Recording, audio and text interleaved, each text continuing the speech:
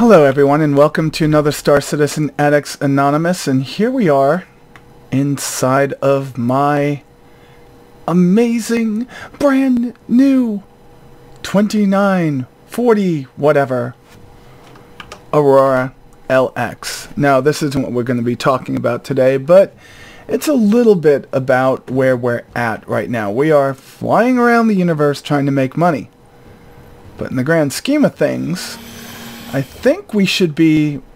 I parked right near this... Yep, that's where I parked just about a day ago. I parked right near one of the broken down derelict stations that are over by the Lagrange points. In other words, by the rest stops. My day has been nuts. I want to talk to you about a couple of things today. And we have to do this as commentary while I'm playing for two reasons. One is I've had to upgrade my video editing rig, which I've been using a 2013 iMac for the last 7 years. Well, 2012 iMac for the last 7 years. It wasn't a 2013. I essentially got it the first video that I ever did for Star Citizen. I got that computer just a few days before, and it was what sparked me coming into the Star Citizen universe and doing videos. So you could thank the wonderful iMac for the reason why I started doing videos. Well, that iMac has seen better days a long time ago. Like 3 years ago was probably the end of its best days, maybe 4 years ago. It was an i7 4770. It was running at 3.4 gigahertz. It had 32 gigs of RAM, but it didn't really have that great of a graphic card. It had the mobile version of the, I think it was a 680 from NVIDIA, which only had, I believe, 4 gigs. If it had 8 gigs, that was a lot, but I think it was 4 gigs. And believe it or not, those first few Star Citizen videos, I should say the first year of Star Citizen videos, let's see, September, October, November, December, January, February, March, the first 8.5 to 9 months of Star Citizen videos. That's where we're at. We're actually done by me playing the game on the iMac. Now, don't say this doesn't work on a Mac. Obviously, it doesn't work on a Mac under Mac OS. But it did work on the Mac under Boot Camp, or I should say, with Windows installed on a second partition, and that was a wonderful experience for me because it gave me an opportunity to actually get into Star Citizen from the computer that I owned at that time. And yes, it could have been a miserable experience, but it wasn't. It was actually pretty good. I do have to say that. Alright, I'm not going to pick up a shipment from Lorville Gate 6, and I'm not going to yeah, I'm not doing that one. Let's see if we can get a better one. This one's going to be from L19 Metro Station in Lorville to L1. They got to be nuts. Alright, this one is from CRU L4 to Green Imperial. Let us know. We'll accept that one. I have no idea what Green Imperial is. I've never been there. So at least this will be something that will give me something fun to do. So let's get out and then we'll continue talking about where I'm at. CRU L4 is our pickup site. Let's get us pointed in the right direction, and then we'll have a long journey with which to fly around. How many? That's about 5 minutes, maybe a little bit more on this ship. Alright, let's go. Alright. So, it gave me an opportunity, that iMac, to enjoy the game on a 27-inch screen with amazing graphics. And, of course, I upgraded from that to a... Oh, what did I build first? I bought an AMD 9730, which is still sitting in the other room. I built a machine to specs that my friend Onion gave me, and that actually did well for quite a long time. And obviously now I'm on a 7700K, 32 gigabytes of PC 3200 Corsair Dominator Platinum and a 2080. I have a great computer for playing the game. But I rely on my Mac. I'm a Final Cut user. I love using my Mac, and I don't want to hear anything about it because it's to me, the Mac is amazing. And of course it's because of who I work for, but that's what it is. So it started to drag its heels a little bit, and I decided that I was going to partake in Apple Give Back, and I was going to trade it in so I can get money towards it. I sent them an iPhone 8 that I had. I sent them that. It's going to give me about $700, $715 for the two products. And it's going to reduce the cost of the machine that I'll be buying, which is a Mac Mini. I'm going to do a 6-core i7, and I already have the graphic card. It's an eGPU external unit. I think you've heard about this already. It's actually powering my it's powering or connected to my, I gotta get this right. It's currently connected to my, and I you know what, I'm scared to say this, but my MacBook Air. And that's the interim video editing platform I have right now. And the problem is the Air only has 2 Thunderbolt 3 ports. I need more. I need 1 Thunderbolt 3 port for the external hard drive that makes it possible for me to even edit on there, and for the graphic card that makes it possible for me to even edit on that device. But when everything is connected nice, it works, but I have no space to connect a microphone, and I'm not going out to buy a Thunderbolt dock when within the next 2 weeks to 4 weeks I'll be getting a Mac Mini to replace all this.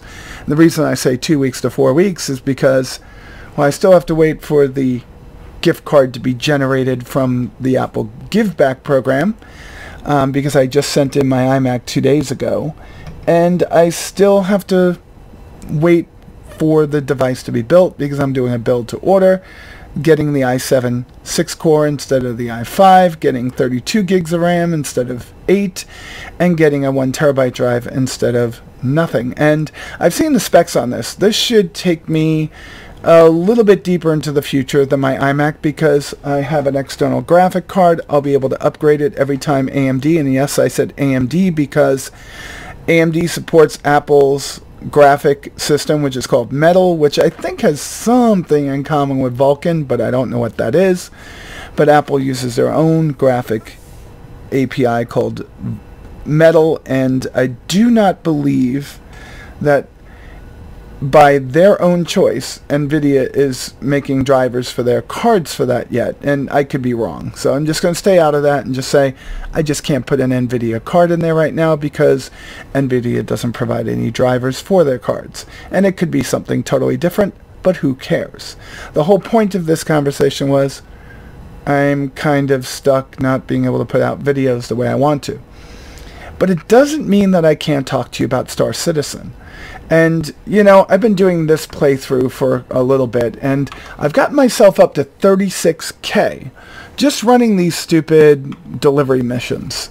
And these delivery missions are kind of okay for where I'm at right now, because I'll start one up, I'll start reading some of the reading that I have to do for school.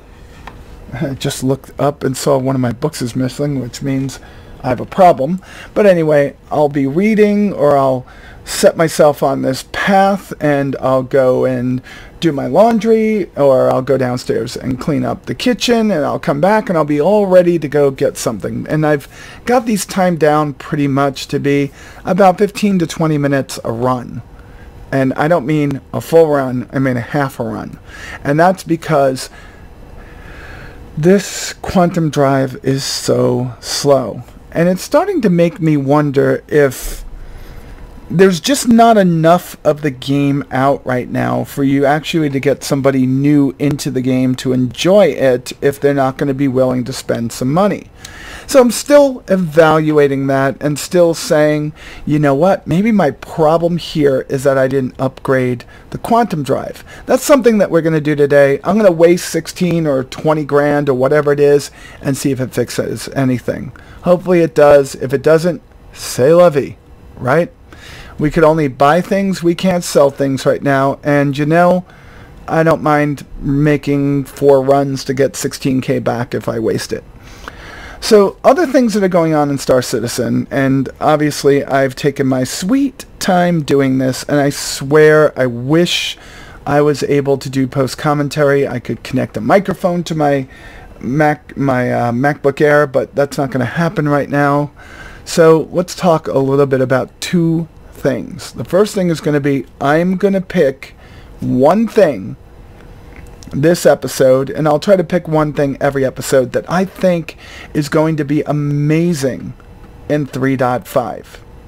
And I know you all think I'm going to say the female model. I just think the female model is needed to bring more diversity into the game, to make it more a living and breathing place, but I don't think that's the most important thing for me. Some people might say, all right, she's going to say ArcCorp. And yes, ArcCorp is amazing because it gives you even more places to go to, and you can finally go to an Area 18 that makes sense. That is a place that you could fly into and fly out of and not get run over by gray cats. That's just a joke for anybody that actually played the game early on and they had the gray cats flying around. Oh god, I gotta get in there real quick because that guy might be doing the same mission as me and he might be sneaking in there to steal that box. We're gonna try to beat him. The Aurora is a really fast ship. Alright, but it's not even that. It's not even that. I think the most important piece of this game is going to be being able to deck out your ships the way that you want. Have them painted, order them with the equipment that you want on them. I think that's going to be amazing. That new system that they're putting in with the 300 series is going to be just incredible. And I can't wait for that to be implemented.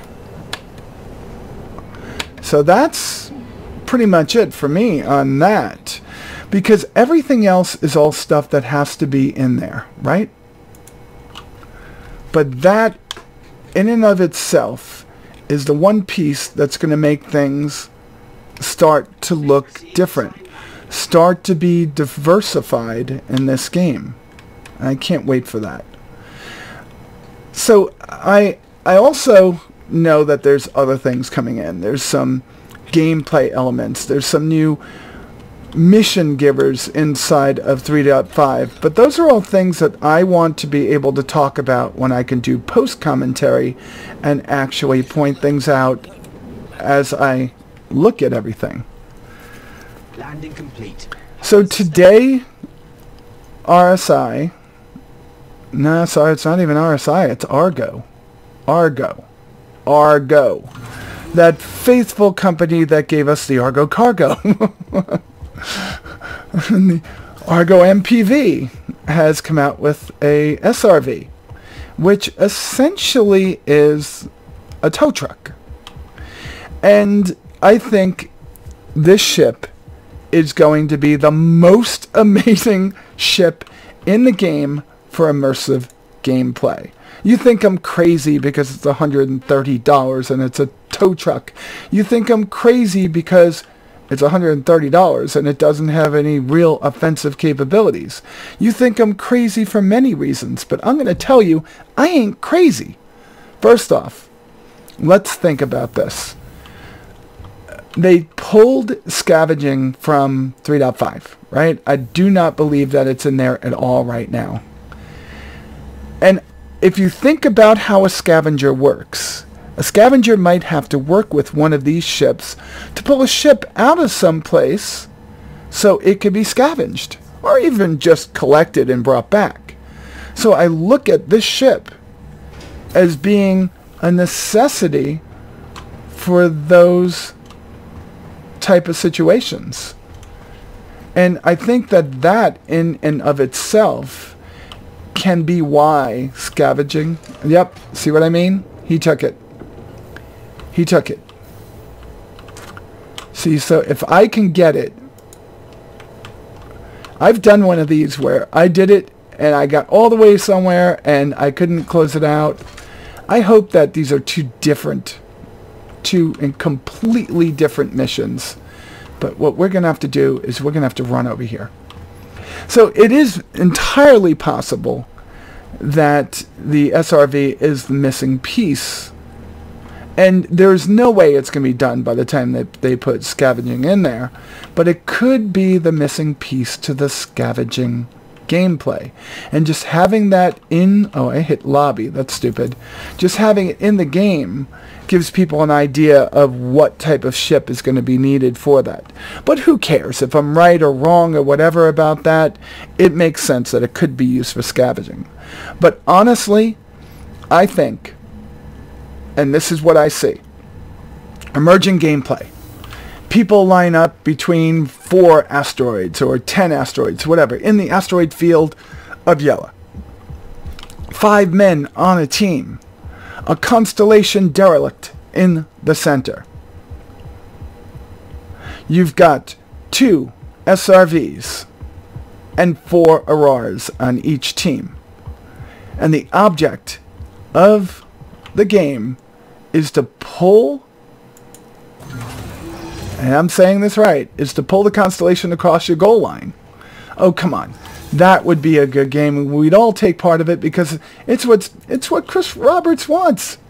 It's emerging gameplay. And I think that is going to be utterly insane. It's going to be awesomeness. Awesome sauce. So let's just get up in the air. Come on. Come on. Let's go find where we have to go. There's our drop-off point. Landing gear up. Okay. And I think I could just point in this direction and do this, right? I have no idea if we have enough fuel to do this right now. I didn't check my fuel. Alright, so I think I have to do this, right? F2, dumbass. Alright. Yes, I just called myself a dumbass. Where are we going? We're going to the Crusader system. And we are going to Yellow. Okay. Set route to Yellow. Alright. Route to Yellow set.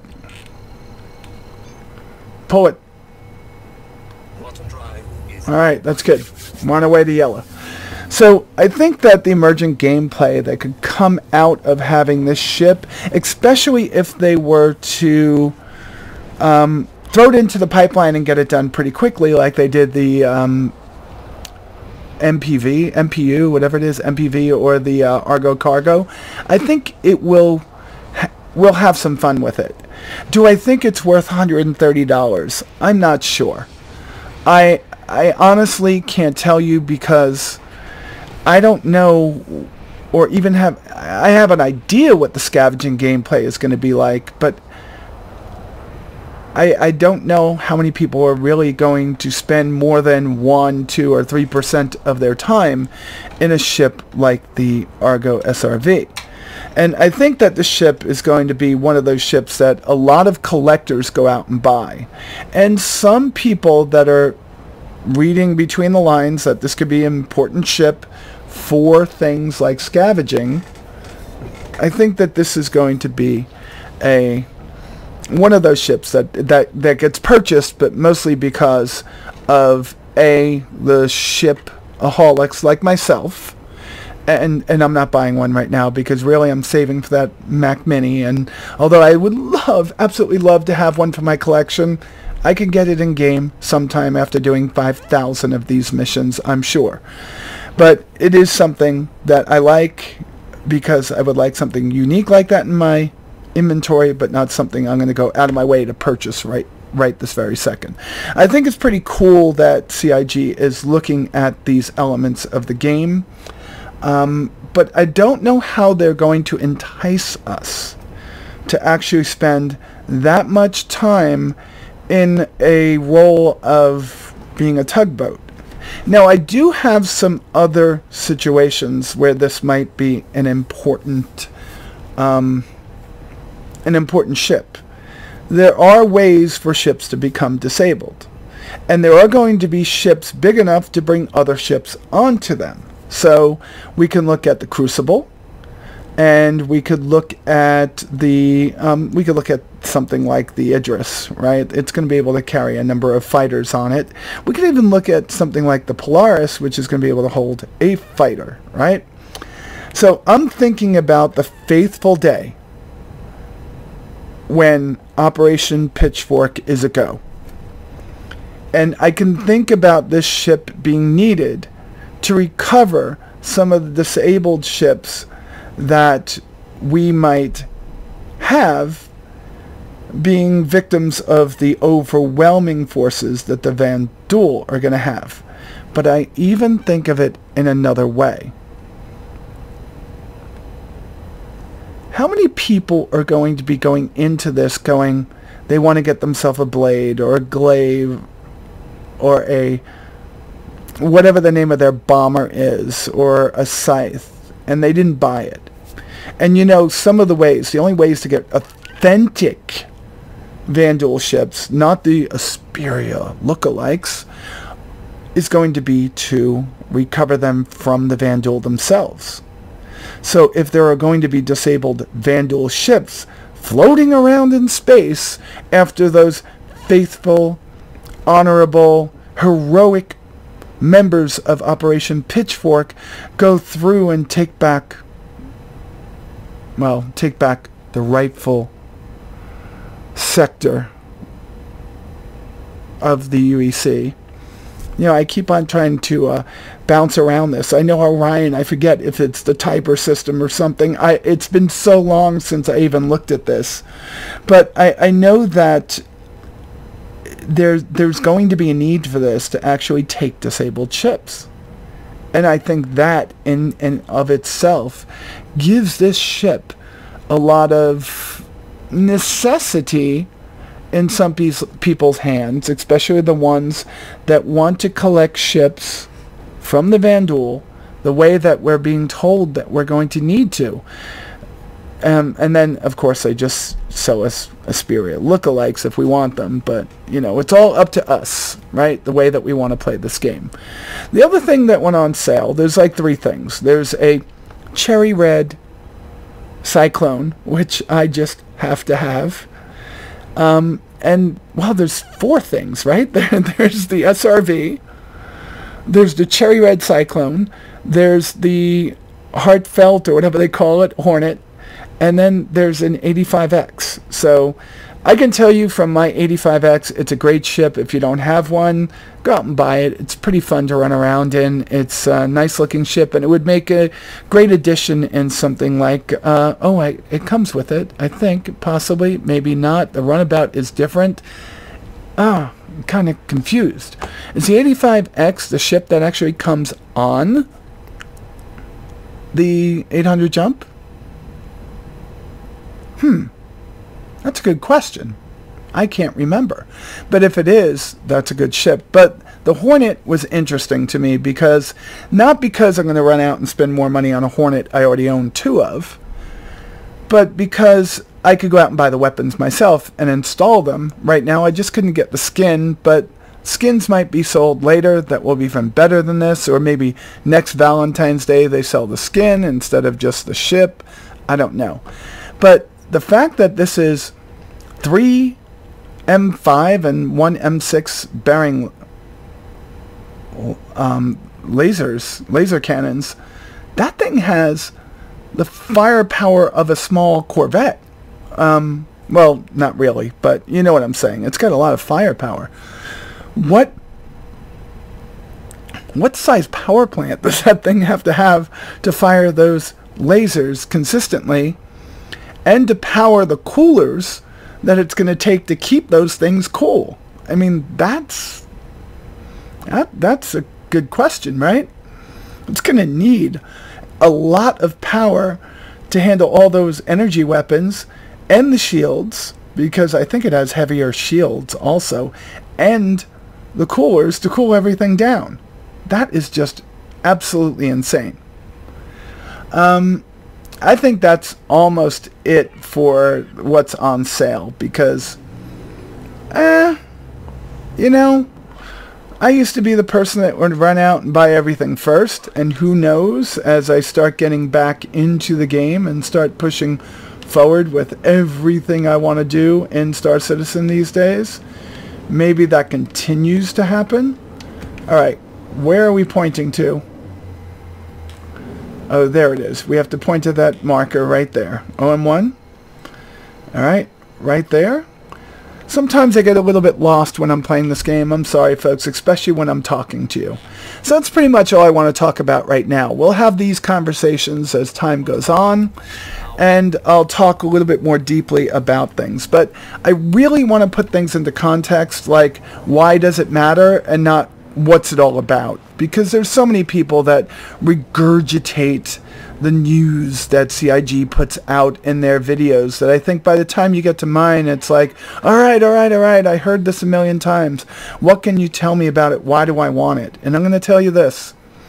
Of all the things that came out, of all the ships that were just put on sale, you probably just want the SRV because of the potential that it has for creating emergent gameplay, capturing disabled ships, or just being that one ship that you don't own that you want to own that's in your hangar. Outside of that, wait for the game to go live and make some money in the game and go out and get it if you really want it.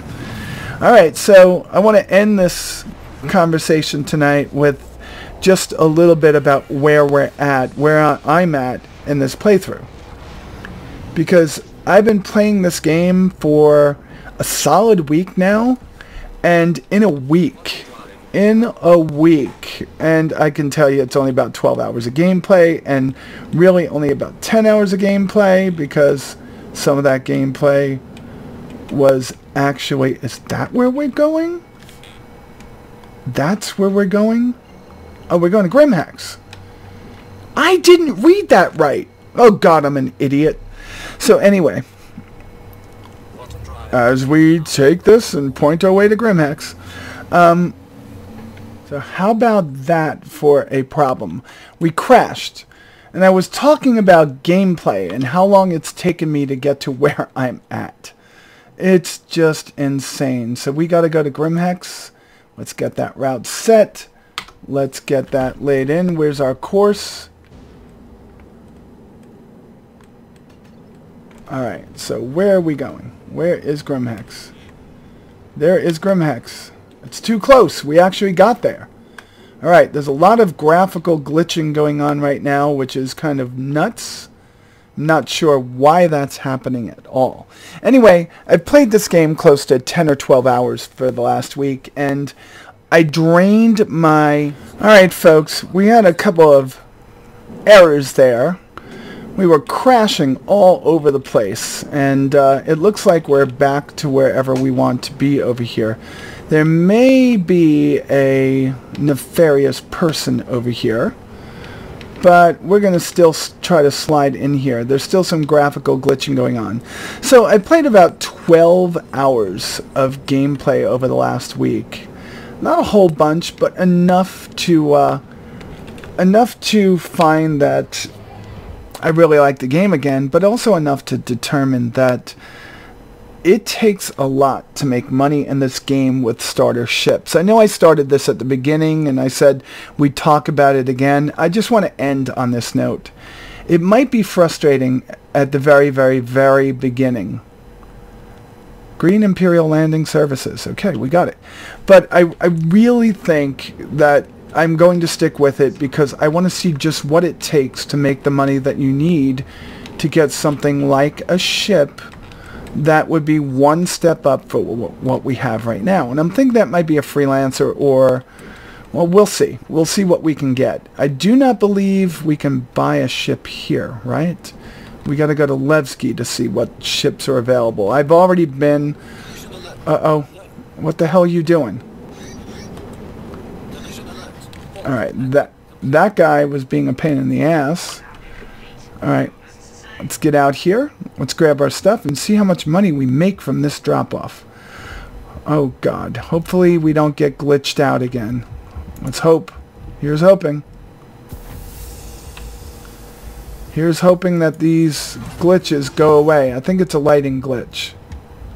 Just get out of here. Yeah, it might be lighting. I wonder if it's the game or if it's my computer. I do have a 2080 and that could be bad. Alright, so do we still have this in our hand? Yeah, I've had it actually fall out of my hands a couple of times while walking. It's kind of nuts. Alright, so we talked about the game. We talked about some of the new additions that they've just had. We talked about ships that are for sale. And we talked about my impressions of things. This is whack. Alright, really, you saw me coming. You saw me coming. I guess that wasn't even that much of a problem. Who cares? That didn't even take more than a couple of seconds off me. Alright, where is this drop-off point? Drop-off point is downstairs, so we got to go downstairs. Then we could end this. Alright, good. So, I really am thinking that I'm going to continue this playthrough. I've said that how many times now? And I think it's mainly because I'm interested. I'm interested to see exactly what it takes to make money in this game. Somebody was asking me, if I only started with 5K, how do I make money? Well, like this. This is the way you make money if you only start with 5K. You run these stupid little delivery missions until you're blue in the face. And that's just it. So this is the admin office in Grimex. Bam. And where... Really? There's no box here? There's the box. Duh. Alright, so we put it over here. And we're going to look at our beforehand. Up, there's our box.